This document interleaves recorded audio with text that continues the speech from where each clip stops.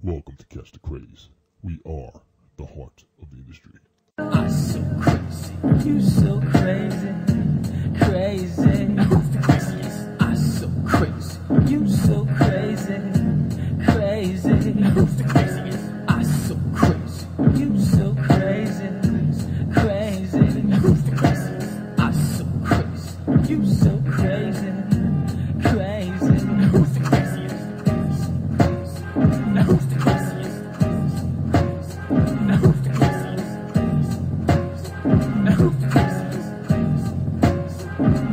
craziest? This episode of Catch the Craze is sponsored by Daystar Studios, www.daystar-studios.com. Welcome to Catch the Craze podcast audio mix. I am your host with the most, Sam the Crazy Man Vera, along with Jonathan the Psycho Syphax, and we have a new great guest. Yes, indeedy. Hello, I'm Michelle St. Martin. They have to think of a nickname for me. So Yes. you go with that. I don't know. Yeah, so as this progresses, I'm going to put the challenge out to you guys, the listeners, and put it on the forum. And, we'll put, what do you think her nickname should be? Because, we have the Dreamer, Medina. We have the Psycho Syphax, and his name does fit him. And we have, the Crazy Man, me. And, Annibal, the Animal Arroyo, who's like, he's a ghost. Once in a while, he'll pop up. We're sitting here, and next thing you know, he appears. So, what do you think the name, would the new nickname should be for Michelle, who's our newest co-host? That's going to be a challenge, but you'll get a sense of what it should be because, hearing her speak. So, Michelle, what's going down? God, this is all new to me. It's really wild. So, I'm here to feed off you guys, and we'll see what happens, and we'll take it from there. So if I'm a little quiet girl today, that won't really last because, I'll get a feel for you guys and, I'll get used to everything and everybody and, we'll just see what happens and just go with the flow. So today on the show we have a guest from Septagon Studios, and Jonathan hit my notes. His name is Nick, and he heads the company for Septagon, and I guess the concept behind them is almost like an image. They're creating a publishing house for independents to go to, and they will publish their works if they deem it right for their image and their company, and if it's marketable. So we had the pleasure of speaking with Nick, who is the co-founder, because there are partners in that organization, and you'll hear it as the show progresses. But there's certain questions that I've asked and that I'm still, I've always asked publishers, and somehow, some shape or another, publishers dodge certain questions, and I don't think that, I don't know, you'll get a feel for the conversation. I don't know if maybe I didn't elaborate enough or what the case was, or maybe I caught, Nick off guard, but there are certain questions and that I will ask, and I guess the audience wants to ask, or expect from an independent publisher wanting to come out and create a book. And that's what I want to talk about today. As a segue into that show is why become an independent publisher, and I'm going to get your opinions, why even take the chance, considering that, the market is overflooded, and it's so diluted right now. There's just so much competition, and everybody and their mothers are creating comic books today with today's technology. Why even go that route? Number one, and what are the success rates? I mean, forget the fact that we are publishers or creators ourselves. As a spectator, as a fan, what's the impression of a newcomer coming out of nowhere? And wait, I do want to say that if there's any questions that the listeners want to ask, we have the forum available to ask the questions that we might miss. So if you want to find something out from one of the guests, go in the forum, and then we will try to get that answer for you even beyond the forum if the guest doesn't respond to the post. Right, and we encourage all guests of Catch the Craze to join the forum. Uh-oh. Michelle's done. What's going on?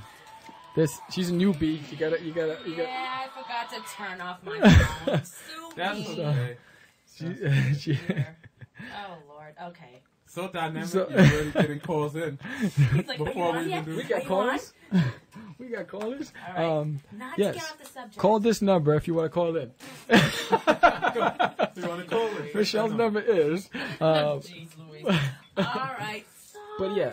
Go ahead. ahead. Go to the forum, join the forum. If you were a guest on Cast the Craze, go to the forum because there might be people listening that want to ask specific questions, or maybe we might have missed a question, and they have that and they want to ask you directly. So, I'm going to shoot it out. The idea of what's the perception of an independent publisher coming into the market today? Well, like you said, it's saturated now. Everybody wants a piece of the pie because I think really, I don't know if I'm going to get in trouble or this or not, but I think they're really sick of the mainstream right now. All the feedback that I'm getting from different forums and groups that I'm in, they're sick of the big two. Right. They're sick of the subject matter. They're tired. They feel like they've been duped. A lot of these people, a lot of these consumers have had a pull list, that they get like, I don't know. I mean, some of these guys get like, or used to get like 20 titles, or more a week, like stacks of books. And now they're like, I'm just getting like 1 or 2 titles now. Right. Because they're kind of, it's played. Everything's played. Right. And I would assume that a person would want to be a creator or a publisher or otherwise would want to be an independent publisher to push the envelope a little bit. I mean, call me naive, but that's what I'm getting. But now everything's so saturated that there's some sort of backlash happening. So let's play both sides of the fence. Because, I mean, it is a common statement, the big two. It is a common statement. But is that becoming the excuse? Is that just I can understand it in the beginning. I can understand it when there was a revolution, which is with the image comic revolution and all these the companies that rose in the early '90s, Valiant and all of them. But is this becoming the normal statement for anybody who hasn't done the research, hasn't done the legwork, who doesn't understand the industry, doesn't understand the impacts of what they're doing and the product and how it the effects or what the consumer wants, doesn't understand. They just want to just put out something because I want to be opposed to the big two. Is that just becoming the norm? Oh, I'm gonna everybody's forget about Marvel and DC. I for one was a big Marvel comic book collector. I can't tell you why I chose the other route. I just know that when Image came out, I followed Todd McFarlane. I followed Jim Lee. I followed Mark Silvestri and Rob Liefeld, their artwork.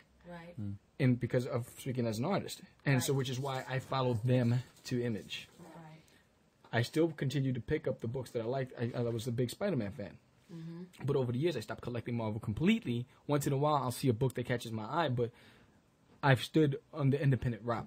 And I've just been there ever since the early 90s. My 90% of my collection is independent. But that's me. The reason why I'm publishing, not because of the big two, not because of anybody, is because I want to be my own businessman. okay, I want to run my own company. I want to go by my own timeline. I want to see things through and branch into other mediums, but I know it's not going to happen overnight. right, So I'm not using the big two as an excuse. I'm Right. using my experience of what I want. But when I go to conventions or when I'm at a table and you have all these aspiring creators come up to the table, well, there's just too much time in it. I mean, Marvel and DC and blah, blah, blah, yeah, I think that's just because it's just a statement. Just like, just do it, Nike.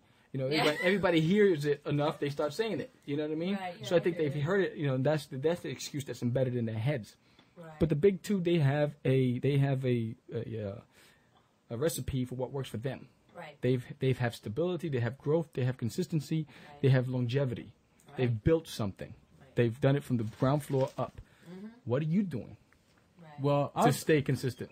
I mean, I do have to agree with what you're saying. The only thing that I do say is, I don't think it's just a matter of they have a recipe for what works for themselves. They have a recipe that built an industry. See, I think it's different when you have a recipe and it works for that niche. But when you build an industry, you pretty much are the fathers that laid the groundwork, no matter what. I mean, it's like if you're writing, you can't help but steal from Shakespeare because he is the father, and Shakespeare couldn't help from steal from the Greeks. The same thing. There's nothing new under the sun once you come after Marvel and DC because they are the industry. But you can try to press something that is a different variation of what they've perfected. And that I agree with what you're saying is people are kind of like, well, I'm not going to touch that because Marvel already did it, so let me leave it alone. Yeah. I mean, recipe doesn't mean a specific target market. It means they understand how to put something together and expand on it. That's what I mean. Exactly. But the same thing. They're not any different from any other company. They had their troubles and they went bankrupt in Chapter 11, and here comes another company and new top dogs and new senior level VPs, and they turned it around. They said Marvel couldn't make a movie for the life of them for years. Yeah, that's true. That movie They were known as the straight to DVD or burn it movie makers. Yeah. I mean, it was just like you picked it up and you were just disgusted with the kind of content they would put together. Punisher. Sorry. Punisher. Anyway, The Fantastic Four.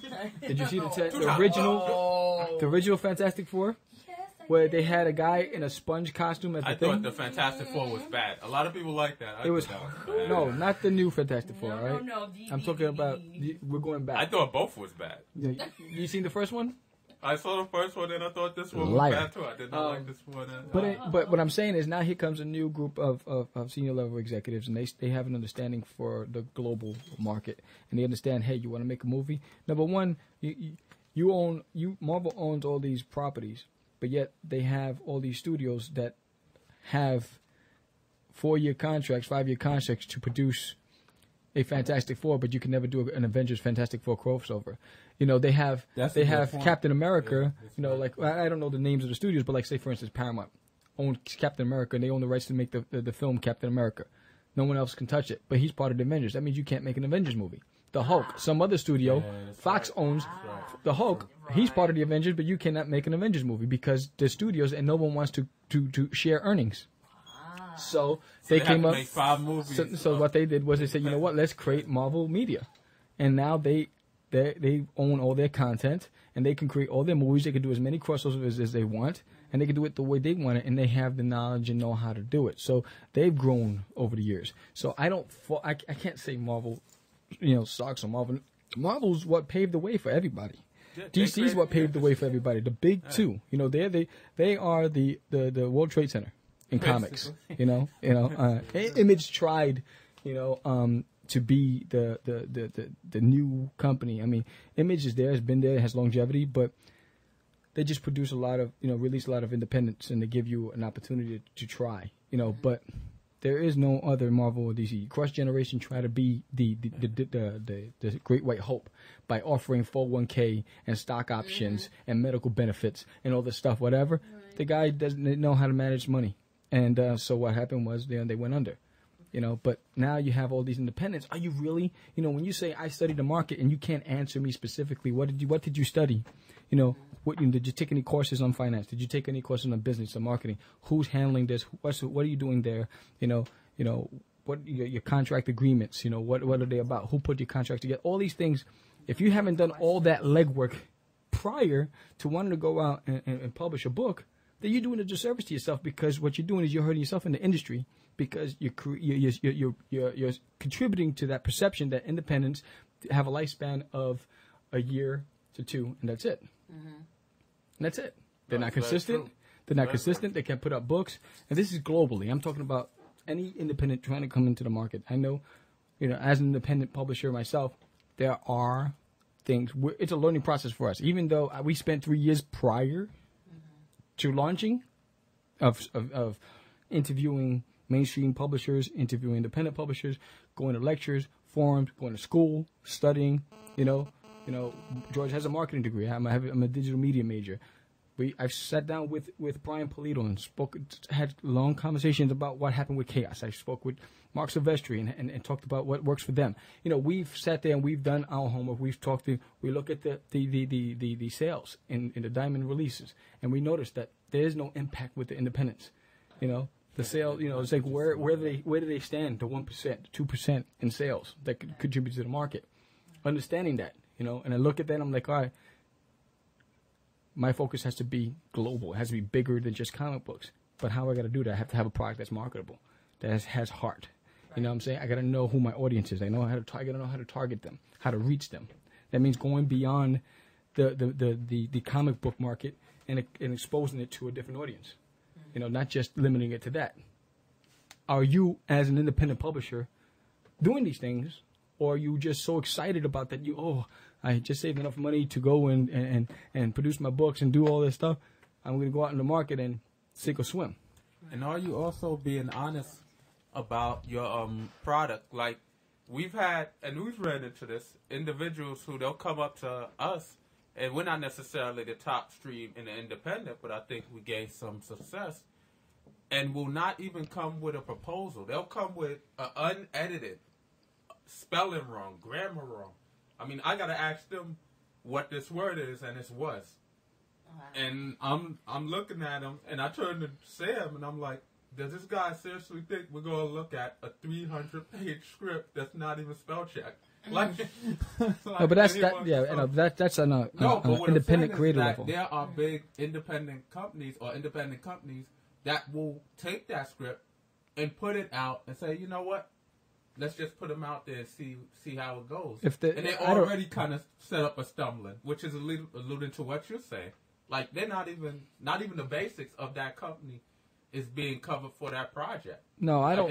I disagree with you. I don't know if any right-minded individual will want to go and invest in somebody who's just sloppy. You know, and you said yesterday you and I had a conversation yesterday. That was published. What's the statement that Russell Simmons says? He says, "We don't dust off bums. We put out stars." Right. So which means is they take somebody that's already marketable, and they make money off them because they already have that magic. Exactly. So you're not going to go and take a bum, as you said it, and try to make a diamond from it. You're not. But how many times have we seen books in independent places that's one person's perception. That's one person's opinion. Just because I walk into I'm talking about actual make product. I'm not talking about that's what I'm saying. That's what I'm saying. Books that independents, and we'll catch spelling mistakes in the book. But that happens with even Marvel today has misspelling. I can pick up a book. Extreme spelling. No, but what I'm saying is, forget about that. You know what I'm saying? What might work for you won't work for me. You know what I'm saying? You might like a book. For instance, George, he doesn't like independence much, and he wasn't going to pick up Invincible until I told him, pick the damn thing up, read it. And I made him read my book. I looked at the pages, and he read it. He said, now he's a fan. You know what I mean? But you don't know it but at the same time, I will pick up a Marvel book that he just loves, and I just can't get it. And this has nothing to do with the artist or writer. Just he didn't sell it to me. Well, as an individual, not the masses, because it could be in Diamond's number one selling list. It sold 200 units in the first month, 200,000 units. I wasn't one of them. It just didn't work for me. There's something for everybody, but if the basic fundamentals, the 5 W's, who, what, where, why, you learned that in elementary school. Oh, yeah. The backstory. You want to be able to give somebody life. So which means is each character has to have a past, present, and future. And they all have to be able to relate to each other within that story. But how many books have you seen that was published, truthfully, where you're reading it and they're not even tackling 3 of the 5? Yeah, it's like, right. wow. You know what I'm saying?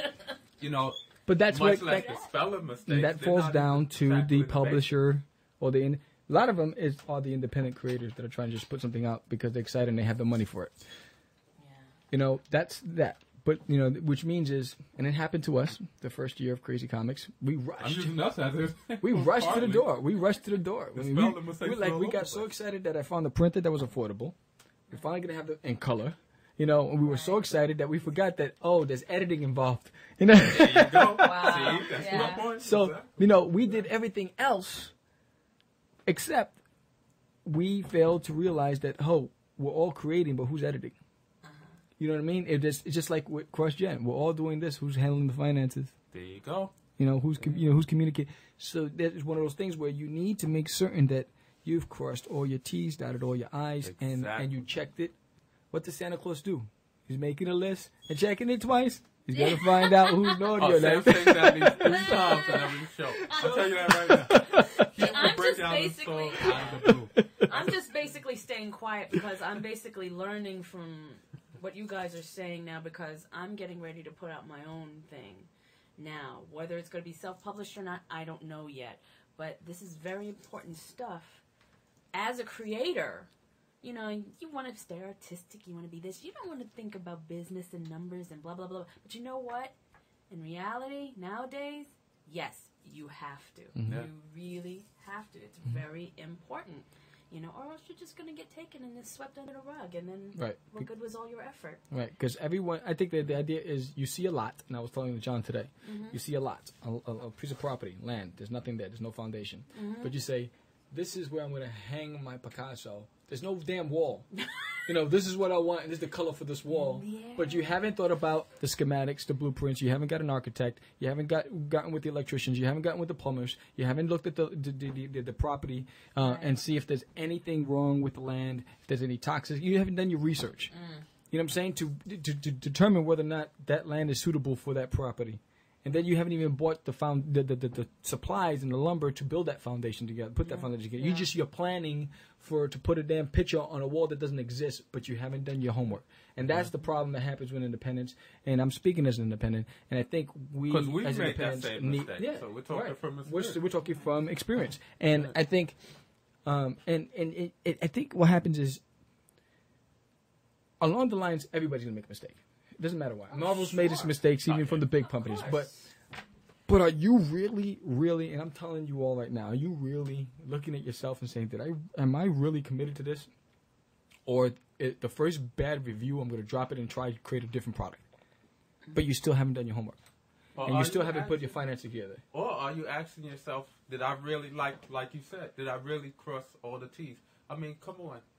If you have to look at a script 10 times to know, to catch a spelling mistake, is it really going to kill you to go through 10 edits? But you don't have fix to. that? You don't have And you to. don't have to. You, can You build find it- somebody else to do it. Exactly. You don't even You have know, to buy it's, it. you know, you always want a third eye. You know, it's, you know, because... Like getting a second opinion. Right. Yeah. You always Yeah. want that third eye, you know, and it has to bounce from people, Exactly. from hand to hand. You need a forum. You need a community to give you feedback and to feed off of. You have a product. You're an independent creator, not a publisher. You're an independent creator. You have a product. Don't put it out. Don't give it to your friends and family. Find a Yeah. forum. Yeah. Yeah, Yeah. because they'll think you're the great. Yeah. They'll think Yeah. you're like the best thing since, you know, Yeah. sunburn. And it's like, And make a mock up with no credits in it. Your name's Yeah. not in it, nothing. And go give it to people at a Starbucks and say, you know, I like your opinion. But there's an artist that and creator, and I'm interested in investing in a product. Tell me if you think it's something that you would pick up. yeah, which is why I'm going to do an ash can for Right. what we're going to do. It's just an 8-page simple, you know, just introducing the plot and the characters and do you like this? Do you like the artwork? Do you like the story? To me, the writing is very important. The story, without the writing and the story, you have nothing. You're great. You're in. That's my hope. You're good. You're good, you. You're good, It's you. the same thing with everything, and I'll give you an example. Nah, it's true. When we came out, when we came out, we didn't have a forum, but I realized as we started, like one of the things was, you know, the YMCA was an outlet for us. So I use my students as my forum, and because I knew that's the market I'm targeting for Disney Alien on my toilet. And as I was developing the product, I used them as my community. Yeah, like a focus If they group laughed, or- if they loved it, and they get it, and whatever, and it got to the point where they were drawing it every day, and they were talking about it every day, and it was duty this and duty that, and I knew that I had something that I wasn't willing to just give to anybody that I wanted to get published, but I'm just going to see it through for myself. Right. Now, it isn't your typical comic book. It's a kid-friendly, simple line art book, but it has heart, and you're guaranteed to laugh in any book issue you pick up, and it gets funny as it goes on. And I'm talking from the critics. I'm talking from the response from everybody else. I say, you know, and I put 100% of my energy into this, and I know who I'm targeting. I don't, you know, it might not be something that you as a you know unlimited fan is going to pick up, but I guarantee if you pick it up and read it, you're going to laugh. You know, you might not collect it, but you might have a niece or nephew, and that's who I'm really targeting. It's an all ages book; it's for everybody, but I really want the kids. I want the kids of the future, which is why our slogan is "Grow up with us." What does your company represent? What are the words that you stand by and you live by? With Catch the Craze, it's Catch the Craze. Catch the Craze is basically an idea. It's catch the Craze is the new talent. It's catch the wave of the innovators that are coming out, and the inventors and the new things that are going to change the industry. That's the Craze. Crazy Comics is grow up with us, create memories together. Because we want to build that foundation that Charles Schultz has with the Peanuts. We grew up with Charles Schultz. Yeah. We grew up with the Smurfs. We grew up with and it's like we want that for With our Disney. product. With Disney, yeah. That's a whole different conversation. And but what I'm saying, what do you stand for? I mean, you making books to make, but like people always make these statements, and I hear this for independents all the time. This book is hot. It's Yeah, the best thing. if that's your- The industry needs this. Then you Yeah, look if that's at your it and go, business basis, you The might as industry- well go home. The industry doesn't need It's my over. book. It Yeah, doesn't need your yeah. book. It doesn't need anybody. What it needs is consistency. What it needs is quality and consistency, time and time and time again. And If you you know- produce a book that you cannot produce on a monthly basis and you can't commit to, that has the quality aspect involved, and you're going to deliver on that message to that reader time and time again, don't do it until Not you're ready. only that, but I think the only people that could really make that call that this is what the industry wants is the people who create the industry. End the story. Like, unless you're Marvel or you're DC, you can't No. really necessarily, I No. think, wait. You can't necessarily say that I for disagree. certain, business-wise, this is what they want. You could create a great product and have No. confidence in your product. No. But it's almost like going to a job and kind of saying, well, this is what's going to make your business $1 million business, and the business is already $1 million business. You No. know what I'm saying? I disagree 100%. That- And I'll that's tell you the why. sickness of it. I'll tell you I why. think You you have to can be humble. you can put together charts, statistics, follow trends, and see a pattern of growth within the community and the industry. You can see what the people are targeting today, but it might not be what they want tomorrow. You have a So, general idea. so you can generalize, Yeah. but you cannot make a statement and say, "I know what the industry wants." Nobody does. That's what I just said. No, you don't. You didn't. I'll Okay, play this we back. gotta wrap. I'll play this back. Didn't I just say that? Isn't Di- that the statement I just said? Digital You Sword. cannot say definitely Digital Sword, that you're unless listening, you're right? the- This is unless your you're the boy. industry. You're listening, Did I say Digital. Fifth? So you're in the hot seat. You're in the hot seat for sure. You're in the hot seat. The guy you said the people who created the industry are the only ones who can make that statement. No, they can't. You That- can this is generalize. what the industry You can absolutely wants. you can generalize. guesstimate, but you cannot be on point. No one can. I just said that. No, you, Okay, anybody listening, Sam does this every time. He will say back, he'll disagree, and then he'll say back. I don't need to. It's on the air. It's recorded. You heard his statement. You heard his statement. Write it on the form. Put him in his place, please. Listen to yourself. All right. You Even said with, this even I with have to hear audio. a playback. I'm You sorry. gotta play black. You just gotta- play you gotta black. get that thing. Yeah, play black. All I right. don't remember whether you said pinpoint or.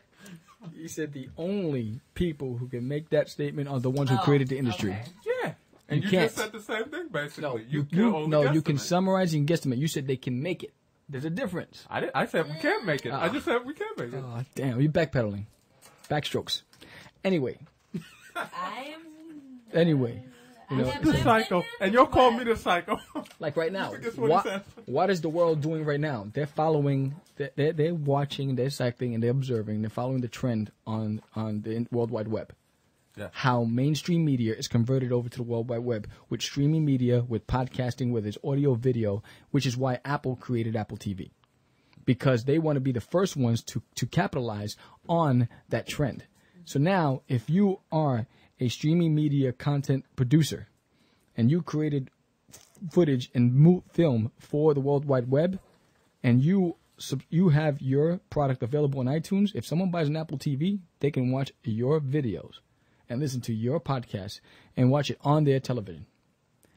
That's smart. They're following a trend. Yeah, that's good. They're following a trend. Will it be the norm 5 years from now? No, there might be something else.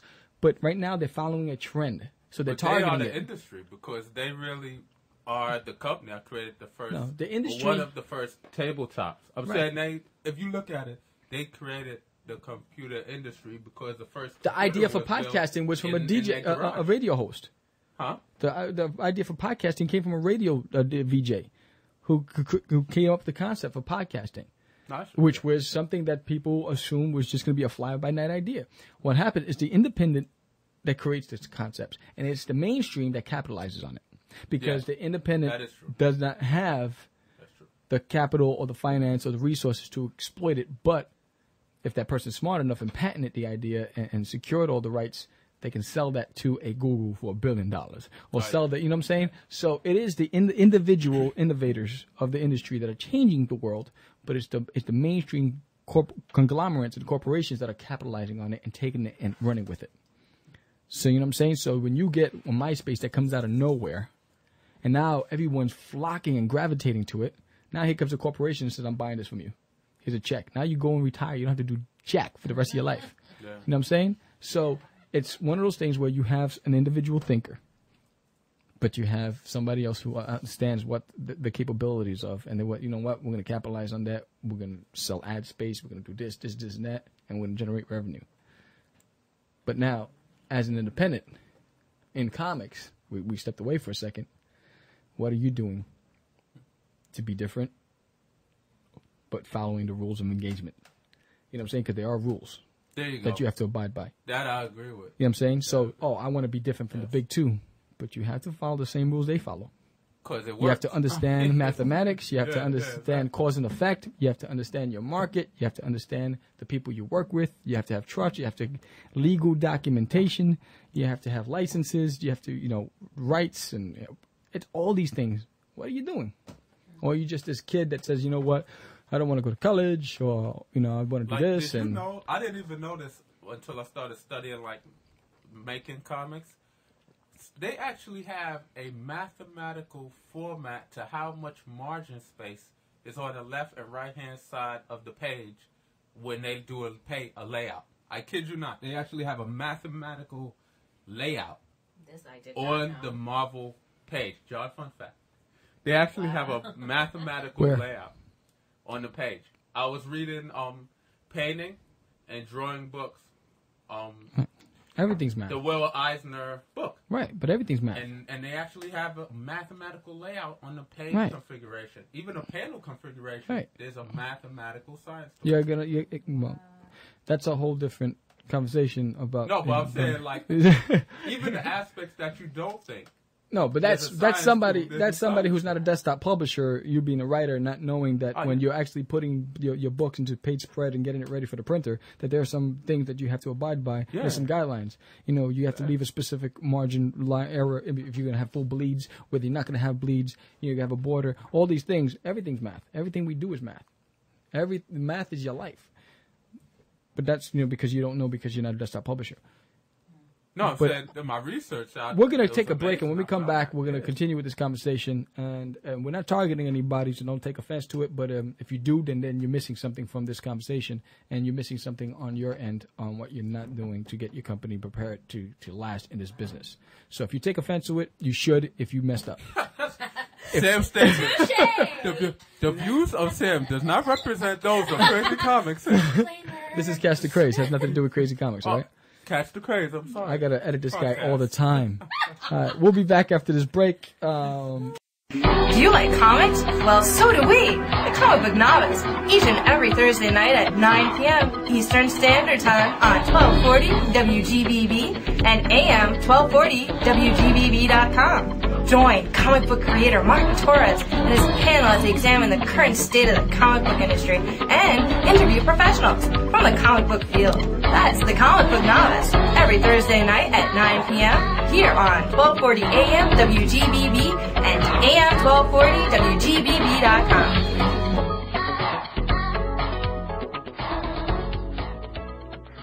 Man, this sucks. I've been to every publishing company on the floor and no one has even given my stuff a look. I knew that getting published was going to be tough, man, but this is just killer. No one will publish me unless I've already been published. I guess I could try self-publishing, but who's got that kind of money? And where am I going to find a printer? How am I going to promote the book? Not to mention distribution. Do not despair, lad. There is another way. Who are you? I am Commander Cag, and I am here to lead you into the light. You don't have to feel alone and adrift anymore. There are many others just like you, who have found their way out of the darkness. Let me show you something. Wow, it's beautiful. What is this place? A place where writers, artists, and animators, filmmakers, and like-minded souls can congregate freely and exchange ideas among equals. Man, this is unbelievable. Everybody working together for the greater good of all? Commander, tell me how I can become part of all this. Well, you can go to the Comic Book Artist Guild website at www.comicartguild.com. Thanks a lot, Commander. All right, we're back with Cast the Craze podcast audio mix. I am your host with the most, Sam the Crazy Man Ver. And this is Jonathan the Psycho Syphax here. And he is psycho. So Yes. we have a very special guest on the show. His name is Nick Defina, and he is the founder of Septagon Studios. And he's here to be talking about his company and one of his products, Scorn, which is a comic book in production, which is going to be released this summer. What's going on, Nick? Not much. How are you guys doing tonight? Good. You know, I'm glad that you're on the show. How you doing? Thank you, guys. Appreciate it very much. All right, so Nick, you know how we do here at Cast the Craze. We like to give the audience a little timeline of who you are, where you've been, what influenced you to become who you are today. So why don't we take it back to your roots? Where were you born? I was actually born in Toronto, Ontario, Canada. I'm a young entrepreneur. I'm 23 years old, and been interested in comics for about 17 years now. It's actually my mom who actually got me into the comic book industry with my first comic book that dates back to Alpha Flight number 76. Wow. You just got me, because normally I ask what was your first comic book. Yeah, you've been listening. You're ahead of the game. Wow, Alpha Flight. Yeah, Wow. so it was back in 1986. Nice. You're a young buck. So what was it about that book that caught your attention? Well, when you're small, it's just the artwork that just grabs your attention. Right. So back in the day, Marvel was, back in the 70s, or back in the 80s, introducing some really cool artwork. Right. So well, so you grew up in the era of you were influenced. I mean, who were some of your influences as growing up? Some of the guys, I would say John Buscema was one of them. Right. Jack Kirby, always loved his stuff when I was small, the Golden Age. Yes. So now, growing up in Canada, are you an only child? No, I'm actually, I'm a family of 4 kids, 3 sisters, and I'm the elder of the 4. Wow. So you're the only boy? I'm the only boy. Wow. It's reversed for me with 3 boys and 1 girl. So were there any, were your siblings artistically inclined, or? None of them were really interested in the mediums that I was. We're very opposite. Right. So were there any internal influences within your family? Were there any artists or writers within your family? My cousins helped me influence me as well. They were very much into artwork. Right. So ever since they were small, they were always drawing, penciling, inking, all the mediums you can think of. And they grew up with me, and we founded Septagon Studios together. Nice. So did you go to any art school? Did you take any writing classes? Actually, no. I just got into the medium. It was all self-taught, and I was a collector up until this day. I've always been a collector of many comic books, and just recently, I would say, dated back about 5 years ago, we actually came up with the idea of Septagon Studios. Okay, so now, what possessed you to want to get into independent publishing? There's many reasons why we got into comic book publishing, and many reasons because when you're a child, you have so many visions, and you have so many ideas, so you want to put them all under one roof. Right. What a better way to start a publishing business.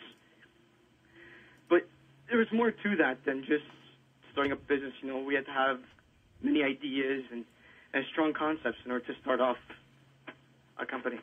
Right. So now let's just go through the steps. What did you do to prepare yourself to want to get into independent publishing? I mean, was there any research? Was there any training? I mean, what did you do that led up to this to the day that you created Septagon, the idea? It was extensive research. I can say that much. It was after being a collector for many years, I've seen the market where it's been and how it's going, like the rise and the fall back in the 90s. Right. And you can see how the comics were like such in high demand back when Valiant was publishing, such as reaching comics of over 1 million copies sold. And then from that, then coming back down to late 90s where comics were being sold at like 10,000 copies. There was just a major drop-off. Right. And now it's like, back now in the year 2000 and beyond, comics have now become not a fad like it was in the 90s, but more of like, it's not even collector's item, it's more for reading pleasure. Right. And I feel that Septagon Studios was created because we want to bring back the art sense into comic books. Because it's, whenever you talk to someone, they always tell you, like, oh, did you read that book? Did you read that book? But they're not really mentioning anything about the artwork of the book. Right. Right. Yeah, well, that's one of the things where, the cover and the interior pages are the eye candy. But it's up to the writer to deliver on that package. You know what I mean? So, yeah, you're walking into a comic store and there's hundreds of books to choose from and all these covers, and you want to make that one cover out to make you catch your attention to walk up to it.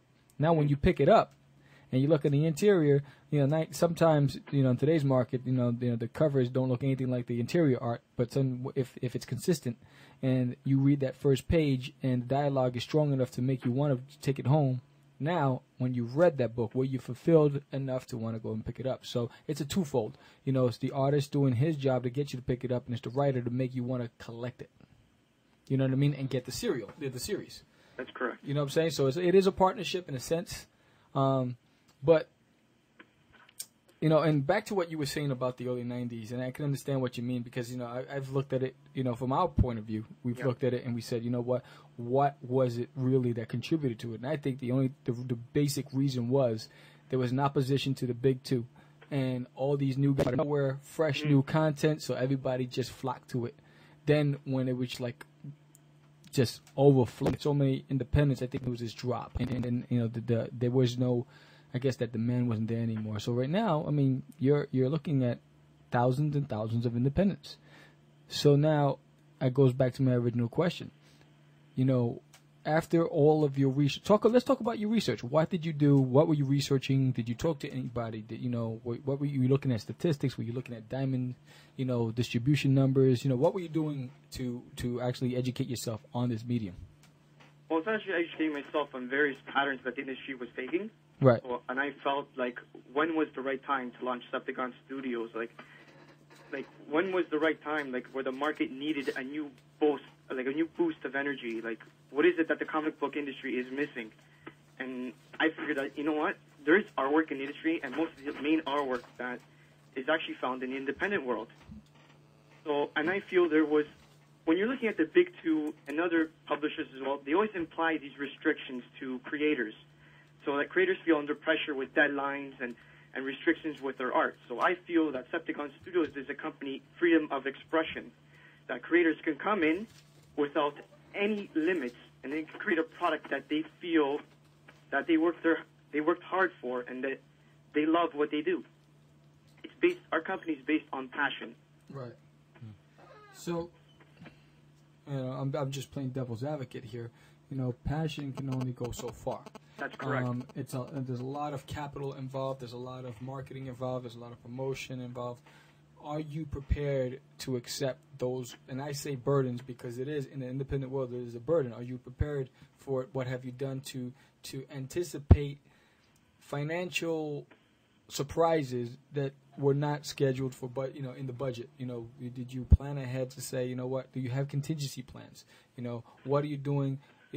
One, to raise the capital, to continue to bring that money in.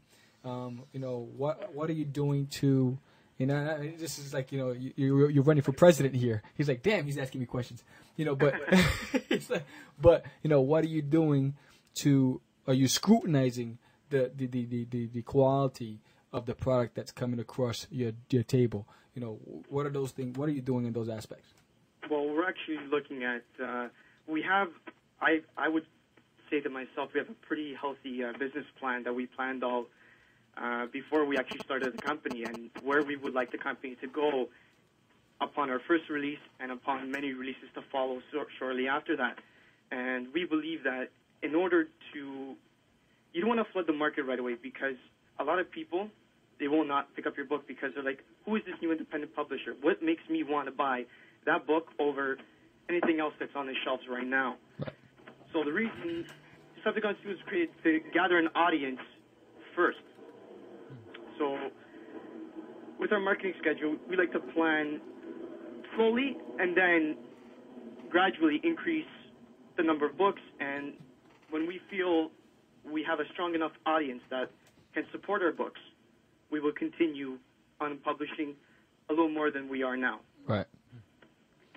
Okay, so now what did your research entail as far as when, what were you studying and what were you doing?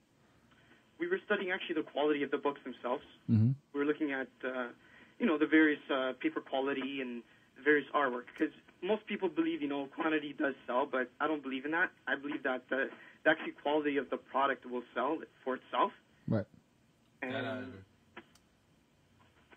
right. I agree with that. You have a book called Scorn. Correct. What is your goal for this product? What is your timeline for the release? Is this a limited series? Is it an ongoing series? Is it a one shot? Multiple questions. Scorn is it's a limited series. It's going to be 4 issues. Right. And we're releasing it actually on June 8th, which is the Paradise Convention Show at Toronto. Pre-orders begin May 14 directly on the Septagon Studios website. Okay. Now, I'm going to release a little teaser information here. Is when customers pre-order the book, they get to receive a limited edition lithograph absolutely free. Nice. And this is directly through your website? That's directly through the website. And that's Septagon Studios. Correct. .com. Okay, so now, have you started to solicit to distributors yet? We have, I can't divulge any information as of yet, but we have contacted various distributors and various outlets for our book to be distributed in. Right. So now, you're going to release number 1. Where Right. are you with the 4-book series? Are they in production? Are you planning on doing this as a quarterly book, or will you be able to release it month to month? We're actually planning as a bi-monthly series. Okay. The series is complete. Right. And we want to market each book respectively. Right. So each book gathers its own interest towards the market. Okay. Now, how many members are there in Septagon Studios? Currently, there are 3. We have the founding members are 2 members. It's me, myself, and my vice president, Philip Defina. He's actually the art director and vice president. Right. He takes care of all the advertising, all the artistic side of the company. Okay. We have Chris Hansbrough, who's our senior editor. He looks after most of our press release content and our nature of the book's script as well. Okay. Okay, so now let's talk about the production of Scorn. I looked at the book. I love the way it looks. I love the way it's colored. Explain the thought process behind it, as far as the look and feel. What was the idea behind it? Did you have the look intentionally, or did it evolve from the script? Scorn was actually a creator-owned book. It was actually we established a bond between us and the writer Kevin Moyers, and we found his website Unleashed Productions is where we made the initial contact. And the book was originally released in a black and white edition, and it was sold at the Chicago, Illinois convention at Wizard World Chicago. Right. It went on to sell over 500 books. And Nice. Pardon? No, I said nice. Yeah, it was a great convention hit, and we believe that for it to be colored, we believe that there would be a market for the book itself, and not only in North America, but also overseas, because the artist is from Germany. And Philip S. Nuendorf has worked on many projects, and he has many galleries in Germany. Nice. So, tell us about the concept of the story. What was it about the story that appealed to you? It's a classic revenge story that just got you right there, and it just, you know what, I want to know more about the book. So I asked Kevin, let's continue forth with our initial contact, and he put forth all the 4 scripts, and we just signed the book right away because we felt that, people say, you know what, there's a lot of revenge stories out there, so what makes your book any different? Our book is different in many ways. It's just not your classic revenge story. It's just there's many motives behind the book itself. It's the book revolves around Michael Riggs. He's 19 years old, and he witnesses, the murder of his best friend, and the gang leader Toro is one who's behind the killing. And this actually bases and reflects the life of Kevin Moyers. Like he uses a lot of personal information that he puts forth and emotion towards the book itself. Right. I wanted to actually allude to that quick. It's fantastic that, and it shows in your work that you researched what is basically the traditional story plots, and that you have a revenge story. What I love is the look. What made you actually take on the look, kind of the art style with the story that you chose? The art style has to set a new boundary for the way comics are being read. And I thought that Philip Nundorf provided this unconventional style that it's not only that the story is jaw-dropping, but the artwork provides the vision that Kevin Moyers had for this revenge story. And the style is completely different than anything currently on the shelves today. All right. So what's your ultimate vision for this product? The ultimate vision for Scorn is to gather an audience that we feel would see Scorn as a new reading experience in the comic book world. And we want to bring many visions to other creators and other readers out there to show that we're not providing any restrictions. So when we're doing art, we're not afraid to show complete freedom and complete expression of emotions. Like, we're providing creators with complete freedom. They can come in and produce any quality of work, and we want them to use their full potential skills. And you take care of the dirty work. Pardon? And you take care of the dirty work, which is yes. all the stuff that no one really wants to believe has to be done. So, are you planning on, as far as Septagon Studios, what are you planning on limiting the company to comic books, or are you planning on branching out into other mediums? We are planning to branch off into other mediums, such as graphic novels, clothing. We're hoping to get some games and many other avenues. We're planning to achieve, hopefully, movie industry as well. So we're planning to hit other avenues with our products. And by planning to do so, what do you plan on doing to basically open those doors or expose that product to the people in these other industries? We're planning to market our book as far as we can and not give up. We're planning to market our book to many different companies, many licensing partners as we possibly can, trying to establish those important contacts within the industry and with outside the industry as well. The comic book market may seem so big, but it's yet so competitive. And it's every day that you hear, like, a new publisher has came into the picture. Yes. And we feel that there is a competition, but we feel that Septagon Studios has a chance to provide something new to this competition. And we believe that we can expand the company further in many outlets, such as we just introduced something called the Imagination Creativity Pad, where people could come onto the site and then enter any thoughts they wish, and they'll get published, sort of like a little letters column inside various selected books that we're going to publish. Okay. So now let's talk about the company itself. What is your short-term goal and your long-term goal? Our short-term goal, I would say, within a 5-year span, I can see the company reaching as a top Canadian publisher in the comic book market and as a whole. And I think it's best put by the author, William J. Bryan. He says that destiny is no matter of chance, it's a matter of choice. It's not a thing to be waited for, it's a thing to be achieved. Right. I agree 100%.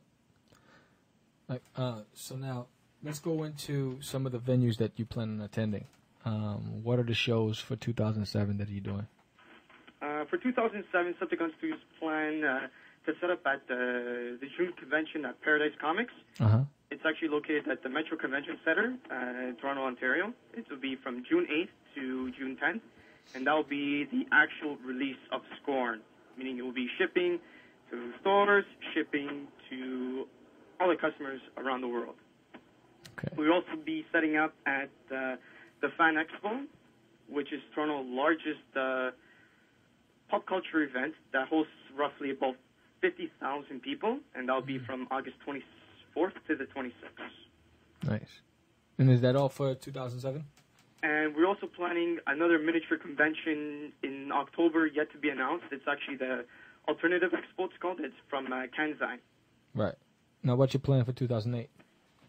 2008, we're planning to introduce some more new properties, and we don't just plan to publish color projects. We plan to publish some black and white and introduce new mediums and in the way which black and white books are being presented.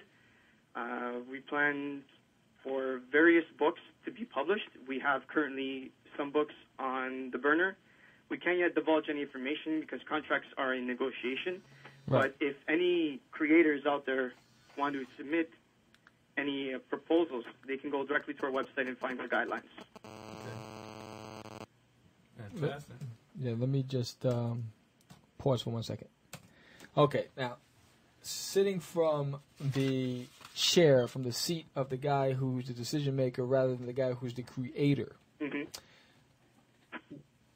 what are the biggest challenges you think or you find as as a publishing company, and that you feel that you have to overcome, and what are the things that are beneficial for you that you are capitalizing on? First and foremost, they're going to have our critics, and everybody has critics, and we believe that the hardest decisions are actually made by the company itself, because the company itself is a critic on its own terms. And we have to face our inner challenges before we can actually face, media challenges, and before we face any other criticism outside the company. There's many decisions in terms of marketing strengths and what it takes to market a book, and how do you go about marketing, and how is your marketing to be different from any other publisher? What catches the reader's attention? What gathers their interest towards your product over someone else's product on the shelf? Right. So now let's talk about that, because marketing is a beast in its own. I mean, forget about the fact that you want to be you're a publisher, and with a 3-man team, there's a lot of things that you have to take into consideration when you're running a company. So let's get into marketing itself. What do you think, as a small press publisher, is your biggest obstacle as far as marketing? Gaining the interest of readers is the biggest obstacle. It's an obstacle in itself, because how can you market your book, and what makes those readers pick up your book over a Marvel book beside it? Right. So how do you overcome that?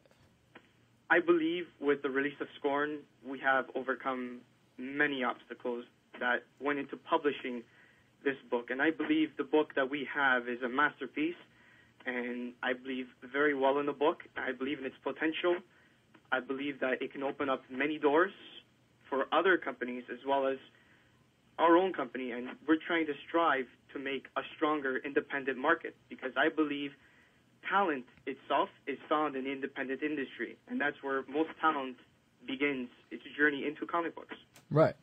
I say it time and time again, the heart of the industry is independence. That's where the quality is. But aside from releasing the book, and aside from attending conventions, what are some of the outlets you're planning on hitting or targeting to promote the book?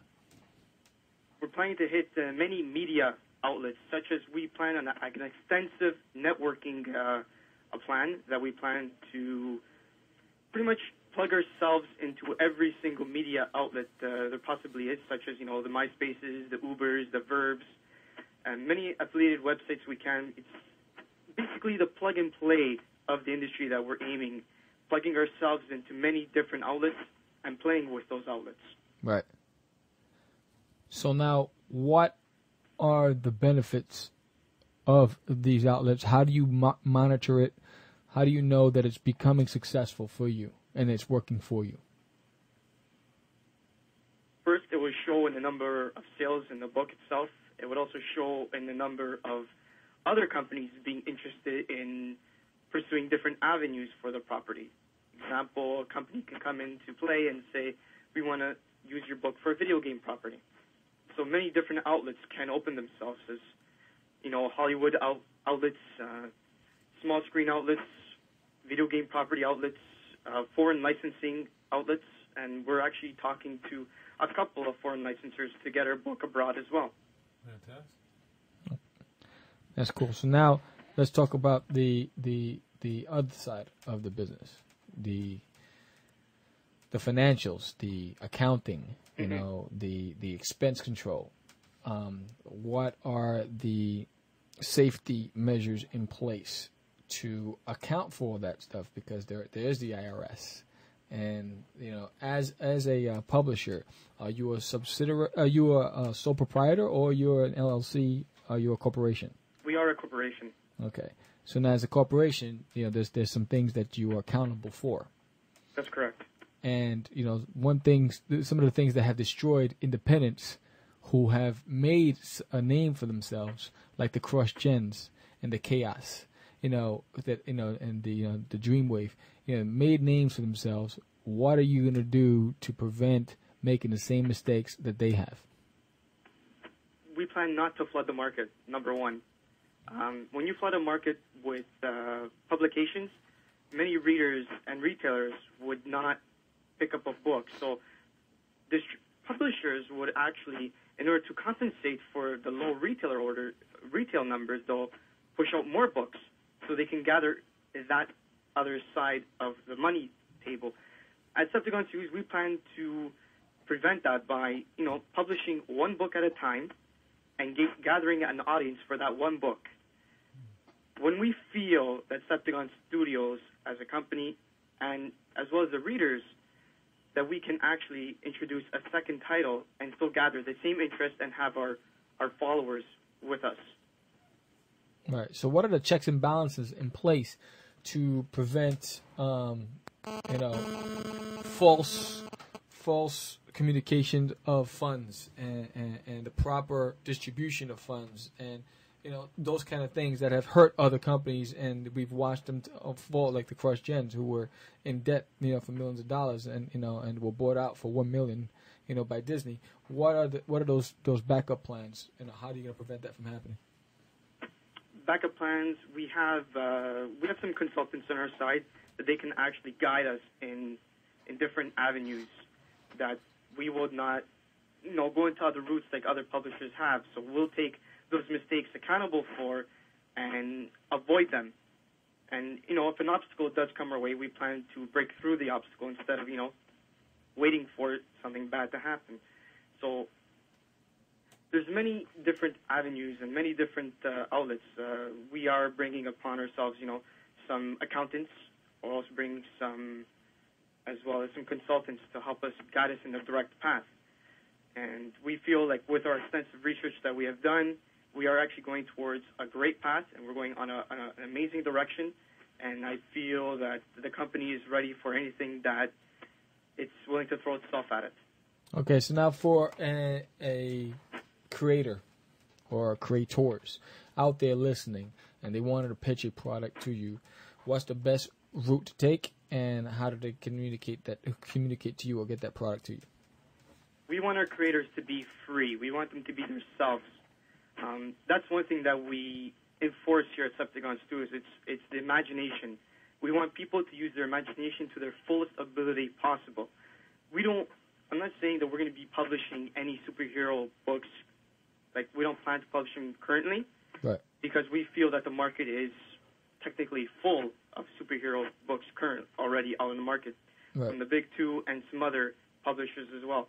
We feel that there's more stories to be told outside of that cliche or niche, as you would call it, and there's more stories to be told, and we want creators to submit us, original ideas, some amazing artwork we're looking for, because that's pretty much where we're gearing towards, because we want to bring the artistic side of the comic book market back into play.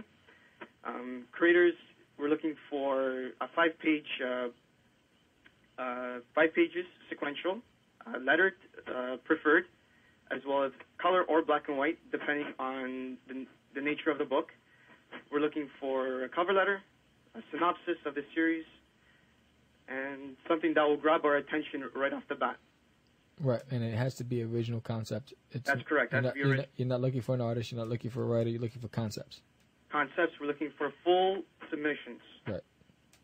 Right. And now, how would they get that to you? On our website, we have a link. They can click on proposals that has the entire guideline that we're looking for. They can send it to us by snail mail, or they can send it to us by email. Now, we're preferring that creators outside of the North America territory can submit to us by email at submissions@septagonstudios.com. Right. And for creators inside North America, they can snail mail it to 1597 Wilson Avenue West, P.O. Box 60583, Toronto, Ontario, M3L 2N5, Canada. Outstanding. So now, what advice would you give to twofold? This is a twofold question. What advice would you give to an aspiring publisher, and what advice would you give to aspiring creator? For creators, we say be imaginative, be creative, be yourself, think outside the box, or better yet, think that box doesn't exist. Unleash your talent, and the rest would follow. And for publishers? And for publishers, I'd say start off small and think big.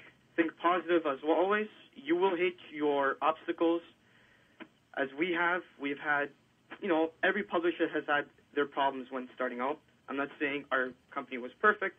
No company is perfect, and I don't believe in that word. But I feel that if you do come to a roadblock, try and go through that roadblock. Don't go around it. Go through it so you don't have to hit that roadblock again.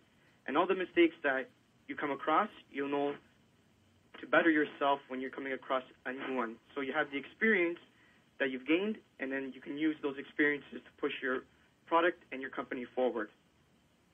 Outstanding. Now, Nick, do you have any final statements you want to share with the listeners? Final remarks. I'd say, the industry is at a great time high right now, and I feel that it's an amazing time to get involved. There is competition, and I feel that Septagon Studios is ready for that competition.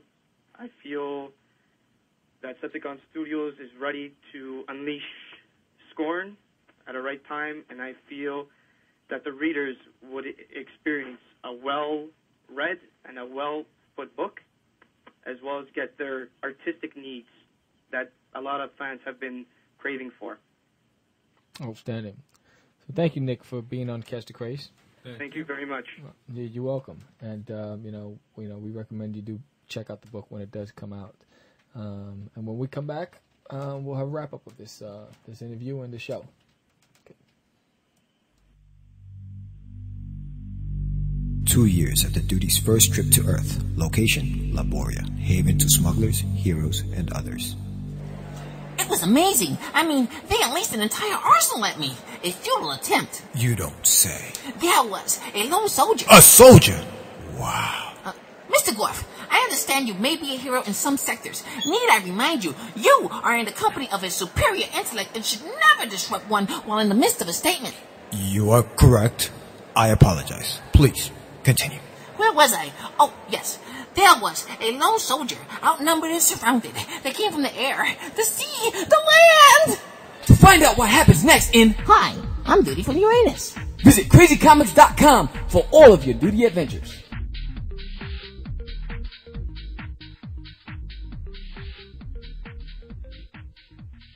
All right, we're back, and we're going to continue this debate on Catch the Craze. And you know who I am, so don't even bother asking. So anyway, as I was saying before, whether it was a little harsh or not, what we're talking about is a generalization and an observation of the industry and independence as a whole. And if any independent out there are taking offense to this conversation, it's because you've missed something in that realm of that conversation, whether you didn't cover a specific A, B, or C. You shouldn't take offense. You should look at this and say, you know what? Oh, you know what? Damn, you're right. I'm about to go into business with Tommy from down the block, but, is he going to handle the finances? Or should we go and find an accountant?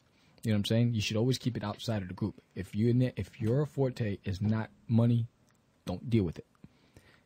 Pay somebody if you have to. You know what I'm saying? That is, yeah. If your strong that's an excellent point. If your strong point's not marketing, don't do it because you're gonna screw up everything. If you don't know how to write a press release in the formats, because there's a rule of writing press releases. You know what I'm saying? There's a specific opening, middle, and ending, and how it's supposed to be compiled. If you don't know how to do it, get somebody who does, or study it and study press releases and how to write it and look at it, because you're basically selling yourself and your company. That is a great point. And That's words, probably the most solid. Words go a long way. And I always say it's what you say. Very true. That stands out. It's the words you choose. So you can have a conversation with an employee who's a poor performer, but they can either walk away feeling empowered and feeling like they have the support of management that's going to help them get to the next level, or they can walk away feeling like they're doing a disservice for the company and their life is ended. It's what you say to that individual. Do you want to demoralize them, or do you want to empower them? Same thing with a press release. You're there to sell your company and its product. How are you going to do it? It's the words you choose. It's everything we do. There's a cause and effect. You have to think about that. And you can't be anything. That's such a great point, man. Because you can't be anything, I believe, that you're not. In other words, you can't make somebody a great marketer if it's just not in them. Right. It's just not who they are. You know what I'm saying? They may be fantastic with numbers. I mean, I know there's some cats that they can look at numbers and without even writing them down, figure them out. But, all right, boom. This is the answer. Make him your accountant. That's his specialty. He could break down numbers like that. But at the same token, he may be so entrenched in knowing how numbers work, he may not be able to engage someone. You don't want him sitting in a boardroom pitching an idea. True that. That's a whole. We'll go into pitching ideas, which is a great statement you made. But, and I'll say this, and you know those cats that go to school, don't know what they want to do in life, so they just take a major. Just because your boy down the block has a marketing degree doesn't mean he really understood or took anything away from that, and doesn't mean he knows how to basically deliver. So you have to sit down and be honest with each other. Yo, I just needed a degree. I took it. It was a major. It sounded cool, but I don't like it. That's not what I want to do for the company. You have to lay down those ground rules. I mean, I know people who went to school to be psychology majors. They're not practicing psychologists. You know what I'm saying? I know people who have, editorial degrees and they're working at freaking Best Buy, as a manager. And, I mean, you have to understand what you want. I mean, some people just go to college because either they have a scholarship, or, it was free because whatever the case is, or they just needed to go because the parents said, I'll kick you out if you don't go. And they just took anything, but they really didn't know, and they haven't found themselves. And sometimes it takes people into their 40s until they understand what they want in life. Yeah. So don't assume because somebody has a piece of paper that they are basically professionals in that industry, and they can actually deliver on whatever it is you're expecting them to deliver on. You have to be square in the middle and say, all right, you know what, you're coming to the table, and you're saying you want to handle the marketing for the company. What is your time and action? I mean, what do you plan on doing? Who you plan on targeting? How are you going to do it? When are you going to do it? What's your timeline? Boom. What are the impacts for us? Why you want to target this community of people? What are they going to do for us? What are the man hours involved? What do we have to do to engage them? All those things you got to think about. And then you need proposals, and you need to see samples of these marketing campaigns. So don't just assume it's that easy. Right. What's your further feedback? My further feedback, She's like, you know what? I'm just thrown. No, you know what? I'm just thrown for a loop here because I mean these are things that, as a creator, you really don't think about, and I'm gonna put it out there and say, no, I'm not thought about all this. You know what I mean? It's like, I mean, you know, of course you think about it, which is probably why I haven't made the moves. You know, am I serious enough to really? You know, it's taken me so long. You know, I'm in my late 30s, and yeah, people know that already. Come on. So are we. But, you know, and it's taken me this long to decide, you know, yes, are you going to be serious enough to get into this industry and to make an impact and to, you know, be seen and all that, yeah, but really, really have the staying power to, you know, to last out there. You know, it's really taken me this long because of all these questions that have gone through my head, and it's like, you know, it's just more than inking and putting lines down on paper and making nutty pictures. Right. Yeah. You know what I mean? Like Sam said, you gotta make sure your T's are crossed and your I's are dotted, and that you don't really miss a thing, or else you're just gonna get taken there, and like I said, swept under the rug, and everything that you've worked for is gonna be down the, you know, and of course you're gonna make mistakes. You're going to make, you know, you're going to screw up, but, you know, you got to learn from it. And, you know, so really this is like knocking me for a loop right now. So I'm like, I'm just taking this all in. So right now I'm going to be like Ed McMahon and do all the grunts and go, yes, and you know, like everybody's saying, you know. So, you know, so there are a lot of good points. Yeah, I mean, in this particular. I think the reason, you know, I've looked, and we were talking off the air before, and I was saying how I evaluated some of my interviews from 2006. And I felt I was doing a disservice to the listeners because on some, I was being so politically correct and so supportive of the guest and what they're trying to do that I was not calling out some of the things that I found concerning. That I didn't say, hey, dude, didn't you? And, you know, do you really want to put people on that? And do you want people to be scared to be on your show? You know, oh, he's going to ask me those questions. I don't know if I want to go out there. You know, be exposed. I don't want this to be like, you know, the Howard Sterns where I'm going to humiliate anybody.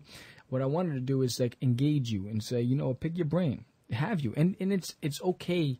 I mean, and I'll be the first one to raise my hand and say some things that, you know, over the years, you know, there are things I forgot or I didn't realize or I just. So we're not all perfect. But, you know, it's an opportunity for you to say, you know what, come clean and say, yo, you know what, I got to go back to the drawing table.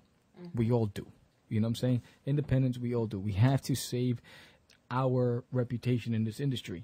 And how we're going to do it is be prepared. And I think that's the reason why the big two resent the little guy, because we're so overzealous and we're so we run. We don't look that we fell right into an empty pool.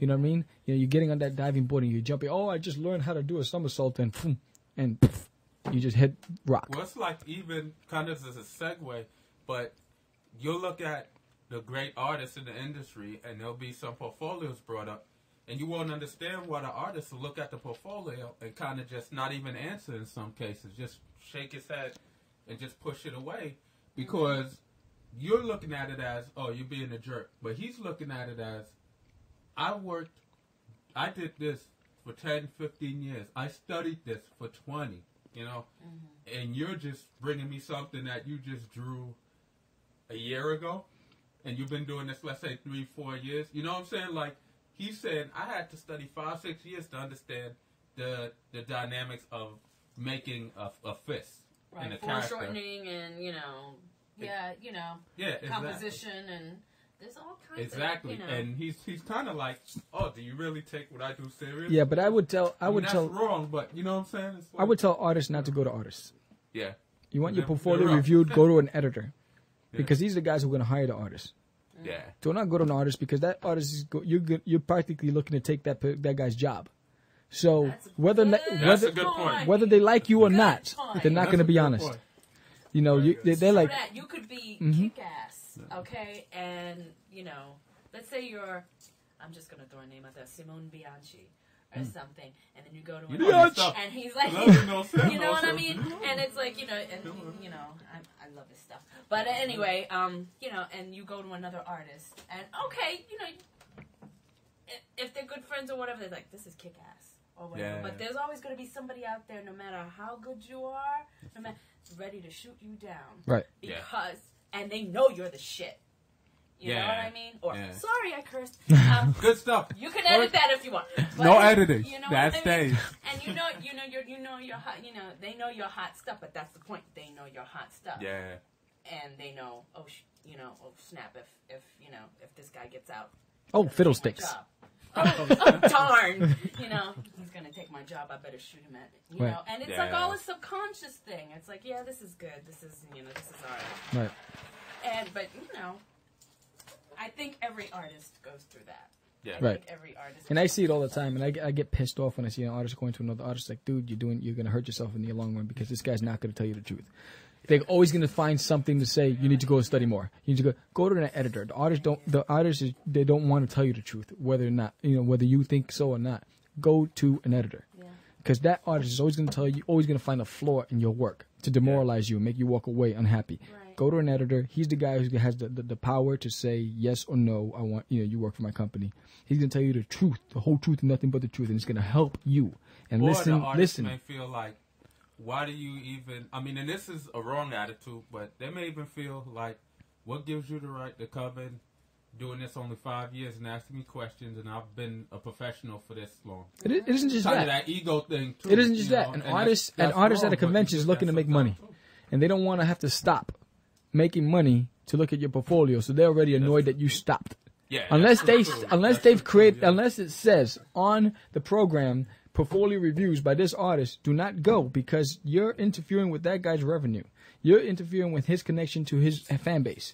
So now you're going over there, and he's going to be pissed off that you're there, and he's not going to tell you. He's going to say, 6 pages, I still don't see feet. Yeah, you know what I'm saying? Exactly, you don't like to draw hands, or you don't like to draw this. Right.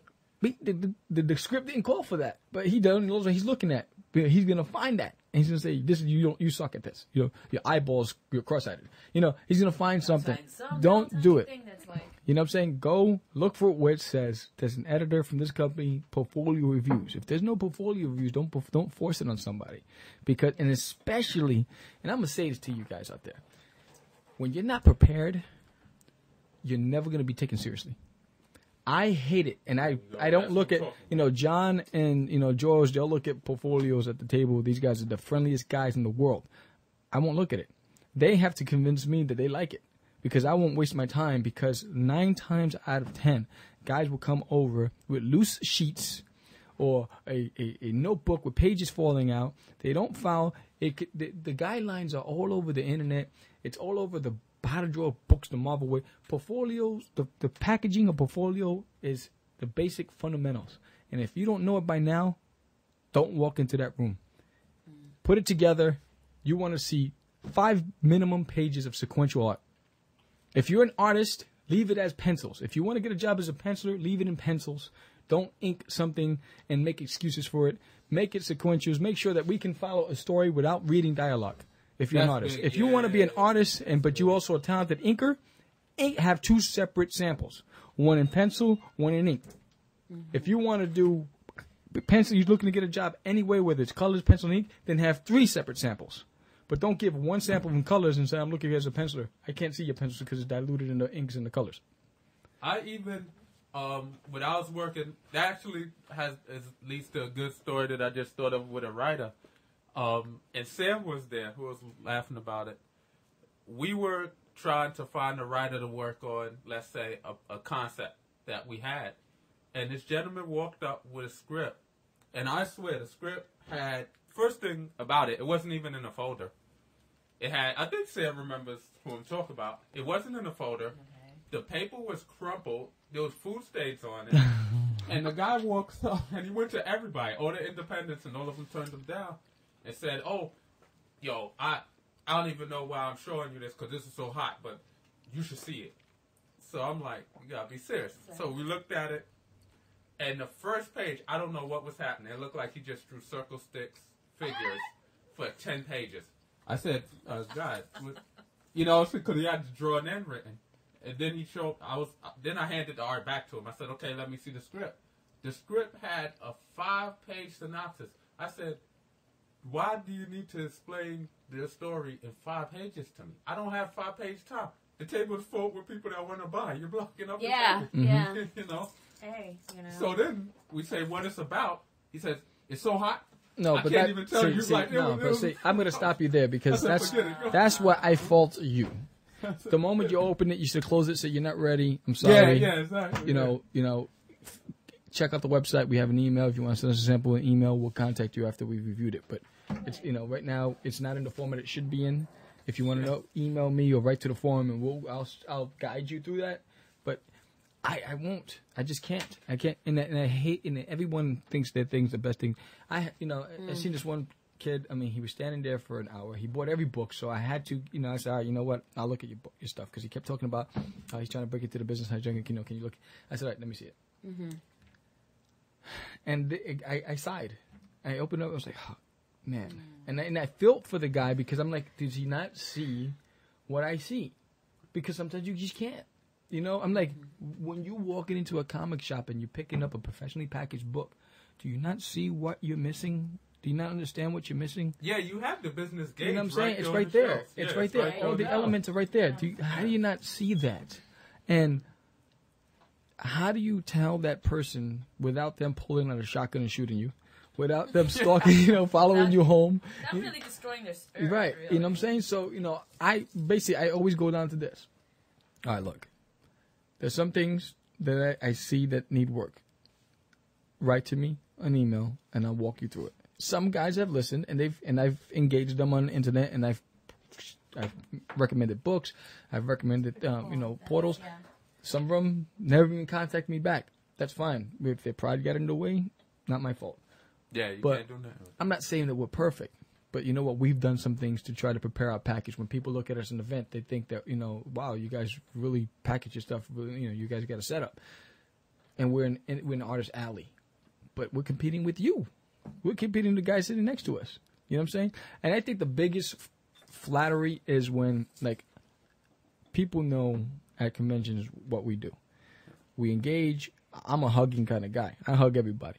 And I'm always putting my arms around people, and I take pictures. Nah, you smell. And so I'm always taking pictures with people, and it's one of those things that I do as a thank you. And if you bought a book, I take a picture with you. We put it on the website. We have, fan of the year, fan of the month, whatever. Right. And that's what we do. And what I see when we're at big events where our competitors and the tables next to us, they see that magic, and now they start whipping out cameras, and they start doing things that they normally wouldn't do, and they start, and it's. I'm looking at them like, you can't, do you have to be that blunt about it, that blatant about it? It's like right in my face. You know what I'm saying? The past 2 days you weren't doing anything. Now it's like, but at the same time, like, all right, they looked at it and they said, you know what, it's working for them. Let's try to make it work for us. And it's the same thing when we went to conventions. As a fan, I hate artists that sit there with their heads down drawing all freaking day. Do that at home. All right? Unless you're working on a commission piece, do that at home. You're there at a convention to sell your product and to sell your idea and sell the company. You want to sit down and draw? Take a lunch break and leave the building. If you're not doing it for a paying customer, don't do it at all. Engage that person that walks by your table. Yeah, I hate that crap. It pisses me off. Yeah, that's so great. I look at these things and I don't want to do that. I look at guys that, they have a beautiful book, but it's just that person at the table with that book. There's no props. There's nothing to promote it. There's nothing to catch that person across the room, that eye. No one can see you or different, so they don't even know who the hell you are. And so there's nothing to cross-promote that product, to exploit that product, because you're competing with dozens and dozens of artists in that room. Yeah. Your book doesn't even stand out. So all I know is that in order for me to see your book, I have to walk past your table and look down.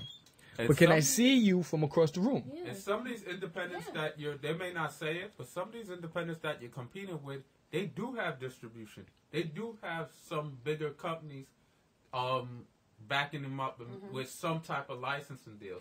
So not only are you sometimes competing with other independents, but sometimes you're competing with other independents who are not telling you they have corporate backing.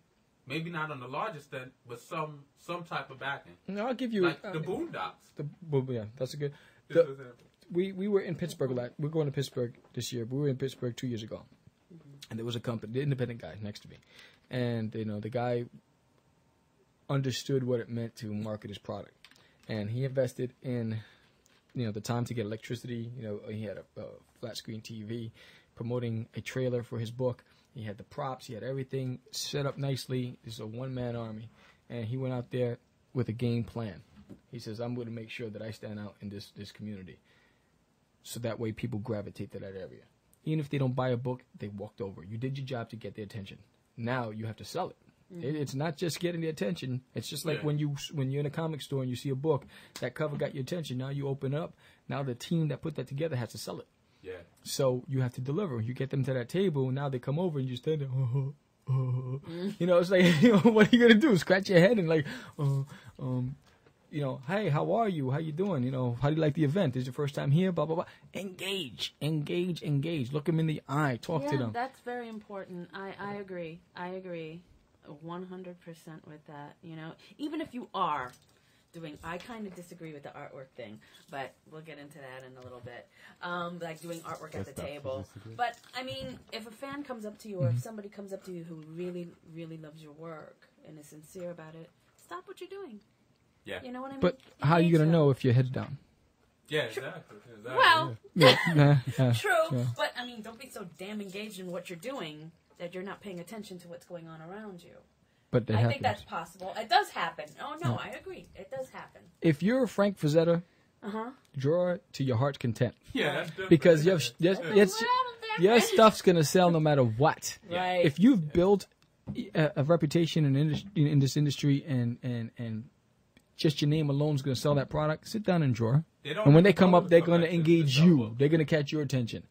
But if you're an unknown, engage. Yeah. Yes. I don't care. Yes. You have to hustle. You want to draw. You did all the drawing and all that other stuff at home to put that product together. Now you're at the event. You're there to sell. You're not there to draw. You're not there to catch up on your work.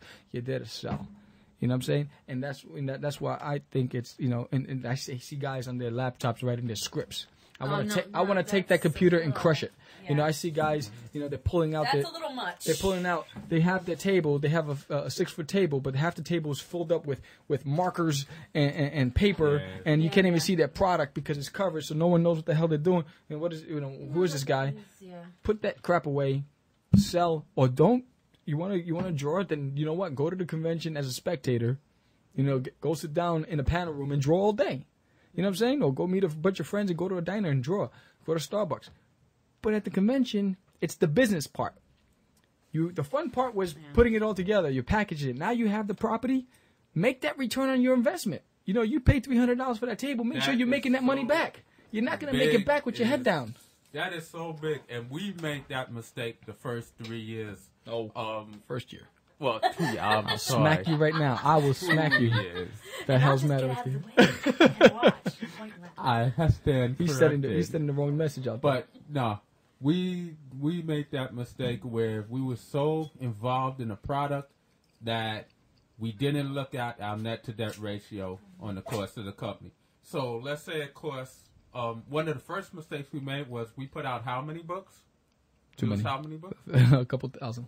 Couple of thousand. No, but right. And we now had trouble trying to get back the return. We it took us a year to sell it, but no. Yeah. But so we made, that's a big mistake.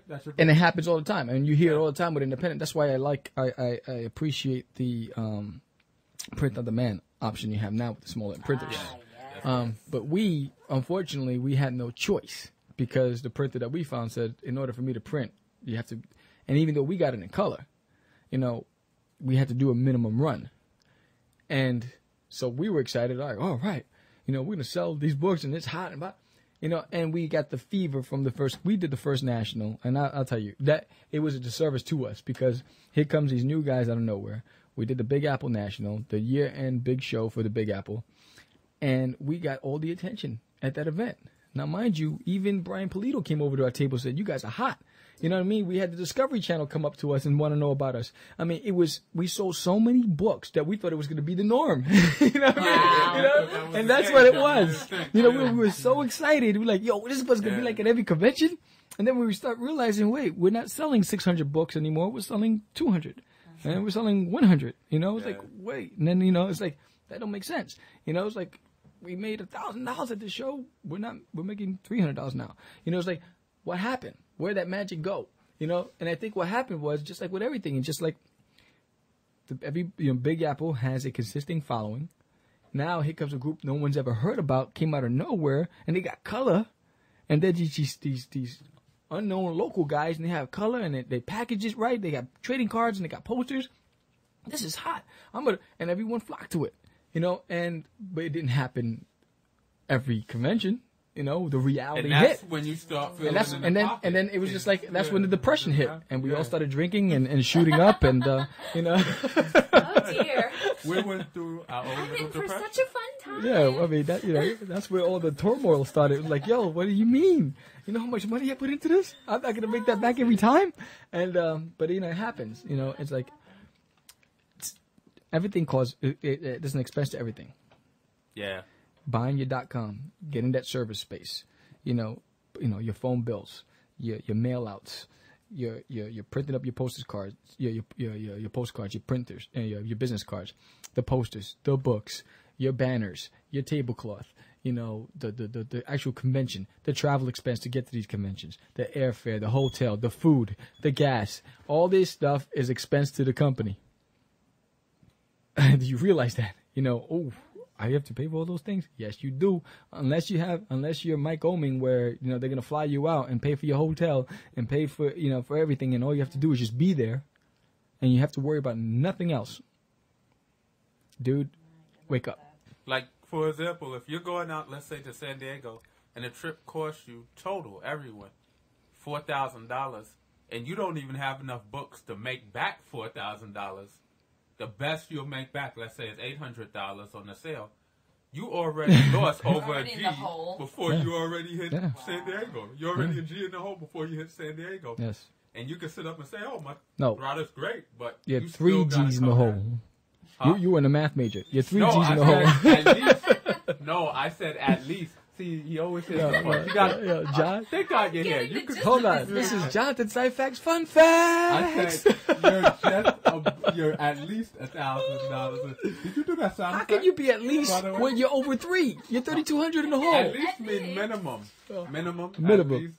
I just want to make a sandwich. I'm not standing for this anymore. This is ridiculous. Where's the Webster? This is gonna be fun. This is why Jonathan doesn't handle our finances. All right? This is why. Why he's not a numbers person. No, he's not. I'll cover my bases. At least. He covers your bases. Oh, In man. general. You're killing me. You're killing me softly. I get no love. No. Thank God there's a lady here. Yeah. To mediate Sam. Uh-oh. Me ain't nothing. Anyway, the whole purpose is San Diego is a major expense. We're still planning our presentation for that event. We're still raising the capital for that. That's another thing. If you are a creator and you know that you have a full-time job, if you don't have daddy's, you know, bank account to support you, and you have to pay for everything, and you have a full-time job, and you want to publish on the side and eventually make that into a business, you have to think about the costs. We've been planning San Diego for a year, and we're still raising the capital. If you have the talent to do multi things, like for instance, I'm gonna use myself as an example. I can do so many things in the graphic industry. I can create websites, I can create animation, I can create business cards, flyers, letterheads, all this stuff, whatever. I can write your proposals, I can help you market your product, I can create podcasting for your corporation if you want to do internal broadcasts to your employees and send messages to them. I am a service for hire. And that's how I raise revenue for Catch the Craze and for Crazy Comics. And that's where we get our money from, because we're not getting it from book sales. We're definitely not, which is why we're trying to branch out into other mediums. Which is why we signed with a management company to expose us to Hollywood and all these other corporations to basically cross-license our product. But if you are a creator and you're wondering how you're going to make that money, go out there and freelance. Do a website for $400. You know, design somebody's business card for $200. Whatever the case, you create letterheads. You know what I'm saying? You are selling yourself as a business.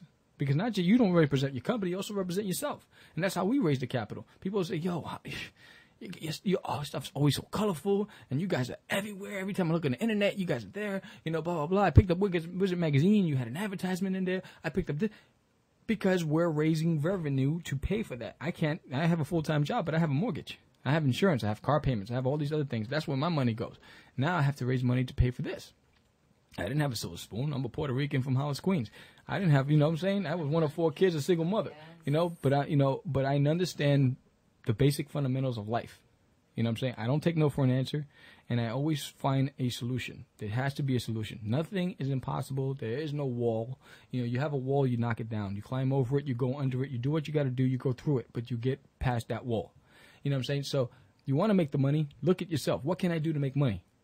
Yeah. You know, you have a writing degree, and you know what I'm saying? Go and tutor kids in writing who are going to college, who are going in high school. You know, become a tutor.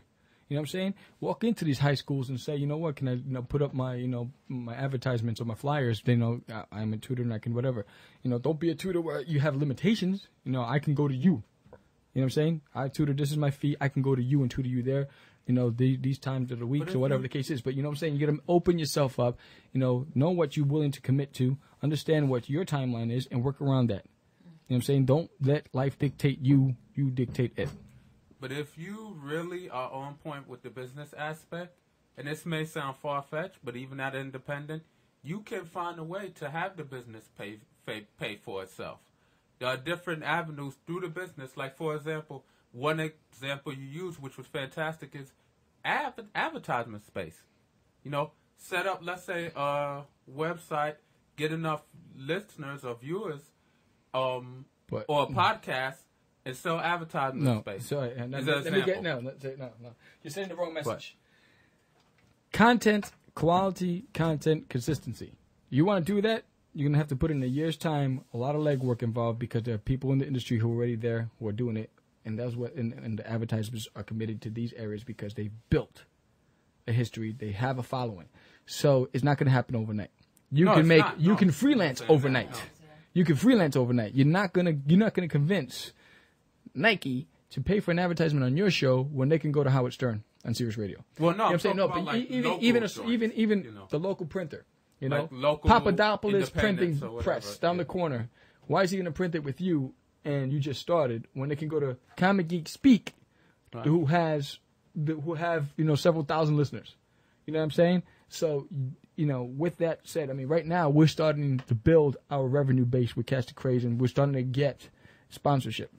Why? Because we have over a year of experience, we have a loyal fan base, and we have statistics. The first thing they asked for, the first thing advertisers asked for was what's your hit, what's your bandwidth, and what are your visits, like what are your daily visits, your monthly visits, your hits, and we showed a direct pattern of growth from April last year to April this year. April last year we were at 50,000 hits. April this year we were at 150,000 hits. You know what I'm saying? So we showed a pattern of growth, and we've been on a steady uphill growth, and and it's just not just. It isn't just creating a show; it's marketing that show. How are you going to expose it? It's just like with any business. How are you going to expose it? Who are you going to expose it to? Are you advertising? Right now. We have commercials on 2 different radio stations that are outside of podcasting, right? Because we have a sponsorship program with these radio stations. We are available. If you don't want to subscribe to iTunes, you can subscribe to over 4 dozen different streaming, audio distribution, video distribution portals on the web. So you don't have to limit yourself to iTunes. You might like Podcast Pickle. You might like audio. You know what I'm saying? You might like video and don't want to download any MP3s. You want movie files. You want to see actual video. So we have that too. You know what I'm saying? You have to exploit and you have to be able to have RS feeds. You know what I'm saying? You want to be able to have it on mobile phones. People might not want to have an MP3 player, but they have a mobile phone that they want to be downloaded on that. You want to be able to make certain that you've done your homework and you've invested the time necessary to expose your product to as many avenues in the industry as possible. Now, would you say these are avenues that people could use where the company itself pays for its expenses? Say it again. The company itself pays. For example, you said I had to come out of pocket from my income, from my job, and pay for this for the company. Mm-hmm. What I'm saying is there are avenues, and I'm asking you to recommend where the company itself can pay for its expenses. Right, but that doesn't happen overnight. It's going to take at least a minimum of a year. At least, unless you have Wendy Williams, who says, I'm going to start my own podcast and I'm going to leave the radio stations. She's definitely going to draw investors because she has a history and she has a following. So you have a name behind it, instant. You're no known guy that says, I'm going to buy the equipment and I'm going to do this. And I want if your whole and see, that's where you send the wrong message. If your whole purpose of creating a podcast show is to get investors to pay for this, and so that way you can make money off of this, don't do it. Don't do it. You have to be doing this because there's a reason why. There's a message you want to send. There's a purpose for it. Catch the Craze was created for the independents. I support independents all across the board, from gaming to music to movies to comics. If you're an independent creator, independent thinker, and you're doing things to better the industry, and you're following your passion, and you're doing something that you believe in, we want you on the show. The Joe Quesada's is no longer independent. He's mainstream. He has that foundation. He's built that platform. He can do no wrong. It's the guy who's trying to get that voice, the guy who's trying to be the next Joe Quesada, who might eventually wind up working for a corporation, but as he's starting out, and he's creating that road, and he's following that path that's set for him, and he has to make the decision: do I go left, right, or straight? That's the guy that we want to talk to. What if I'm that individual, and I'm kind of playing devil's advocate because I'm sure there's some independents that run this. What am I'm that individual that I do not have the revenue to pay for a trip to get out to San Diego where the venture is. Or the only money I have is to pay for publication of the book. Or I have to form some revenue within the company because I don't have the money to pay for the book. Then you do as many local shows as possible to raise the revenue. Or you sell yourself as a creator of whatever medium that you feel that you're an expert in. And you sell yourself and you try to build the revenue. See, that's what I think people need to hear. Because there's a lot of cats, they don't have, like you said. Right. They don't have the money to, in some cases, even pay for production. Hey, when we're in San Diego, San Diego, for us, we make enough to pay the table and pay for possibly the advertisement is expensive. So we pay for the table and the advertisement, but it still doesn't cover hotels and airfare. So we pay at least, we make at least that much. And it's funny. I had a conversation with an executive once, who's in the industry, and his sole purpose, his whole function is management. And we were talking about numbers. And he said, "So how did you guys do?" I said, "Well, we printed about 200 of every book, and we sold out of 4 titles, and whatever." He goes, "Huh?" He goes, "That I guess that's good for you." I go, "What do you mean?" He goes, "Oh well, Dark Horse." They sold 40,000 titles at the convention. Wow. Yes. 40,000 titles at a convention. Horse. He goes, at a convention over 5 days. Now, mind you, it's an event that brings in 120,000 people.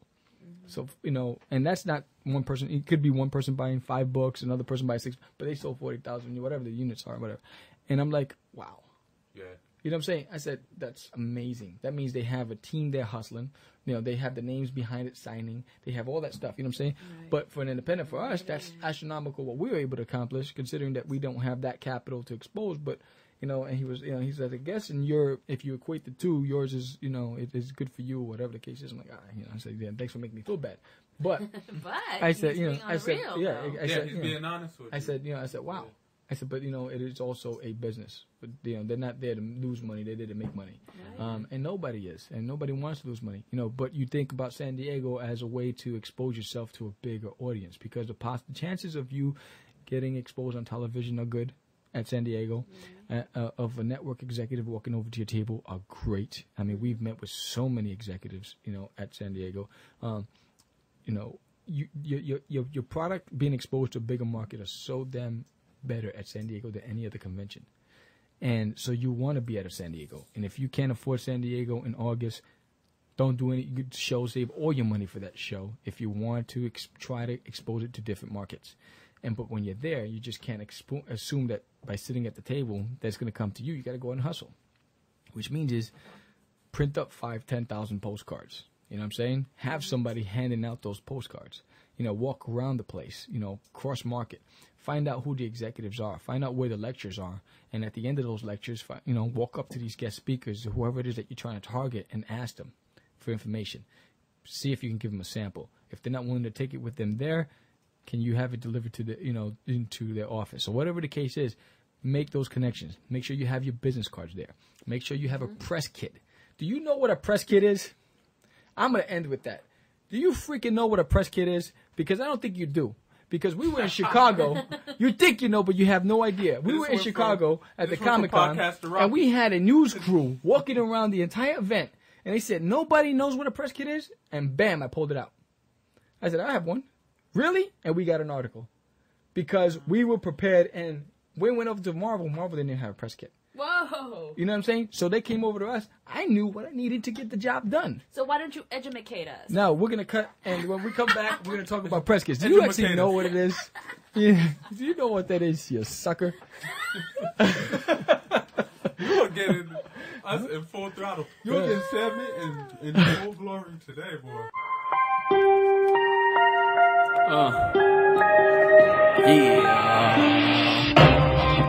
Catch the craze in the house.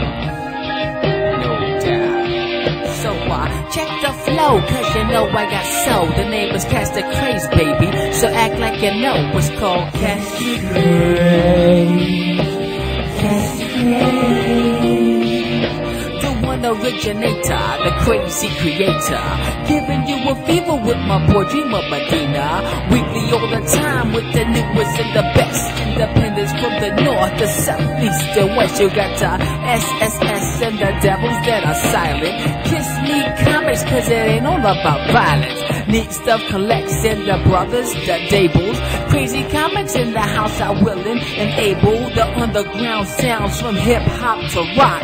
Jamming on the saxophones is my boy Philip Clark. Cause keeps it going cause you know I got to flow. The name is Uncle Sam, act like you know, act like you know. Catch the craze. Catch the craze.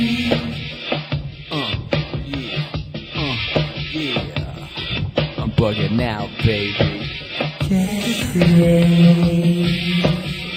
Spread the word, have you heard?